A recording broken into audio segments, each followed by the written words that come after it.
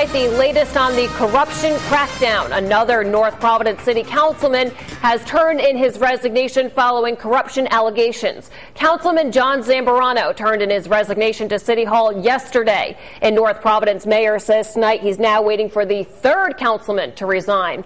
Eyewitness News reporter Alex DePrato is live tonight with the latest developments from the Northwest Mobile Newsroom. Alex. Well, Catherine, as we've been reporting, all three council members are accused of taking a $25,000 bribe to change the zoning on this piece of land off Mineral Spring Avenue so a supermarket could be built here. And tonight, Mayor Charles Lombardi tells me he'll call on that third council member to resign tomorrow. Mr. Zambarano, do you sell your vote? When North Providence Town Councilman John Zambarano left federal court Thursday after being arraigned on bribery and extortion charges, he didn't have much to say. But in a letter to Mayor Charles Lombardi, he says he's resigning from the town council. I think it's the best thing for Councilman Zambarano, his family, and more importantly for the taxpayers and the residents of our town. It is the second resignation. Council President Joseph Birchfield handed in his letter of resignation on Friday. Lombardi calls the scandal shameful. I'm disappointed.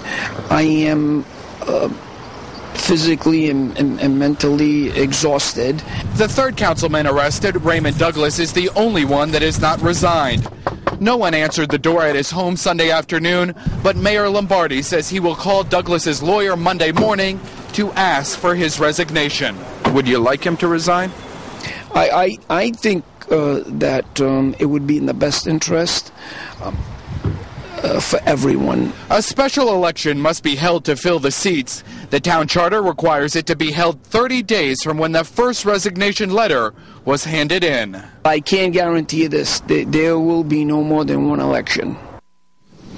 And a special election will cost the town of North Providence about $20,000. We're live in North Providence tonight with the Northwest Mobile Newsroom. I'm Alex DePrato, Eyewitness News.